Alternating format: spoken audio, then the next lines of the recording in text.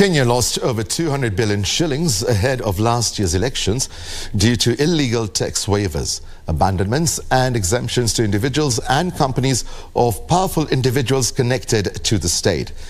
Consequently, the Finance and National Planning Committee of the National Assembly has given the Kenya Revenue Authority a 7-day ultimatum to supply it with a list of all individuals and companies that benefited from the waivers.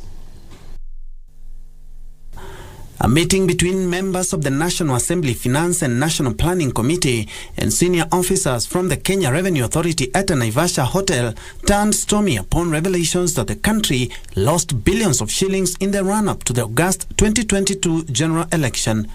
Serikali kupitia Wizara ya Fedha iliweza kuidhinisha ile ushuru ambayo ingekuwa tajika kulipwa na baadhi ya idara, na hiyo tumelose zaidi ya bilioni 200 na bado tunaendelea kukumbana nayo.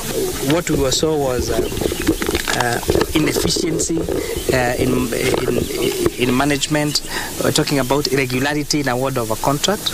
It is alleged that Treasury, which was supposed to enhance revenue collection, would instead give waivers, exemptions and abandonments despite oppositions from KRA. There were people who were being forgiven because abandonment is being forgiven, including principal tax.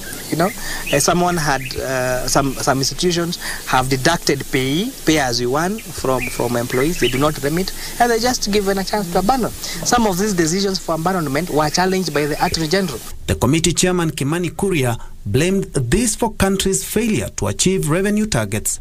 Have one side of government trying, in terms of Kenya Revenue Authority, trying to raise revenue, and we have the other arm of government, the Executive Treasury, who really need this revenue so that we can pay all the pending bills and do development, that actually approved this abandonment. He noted that majority of waivers, exemptions and abandonments were conducted between 2021 and 2022, with beneficiaries being some government ministries, a Chinese company, individuals and organizations that were run by powerful individuals in the country.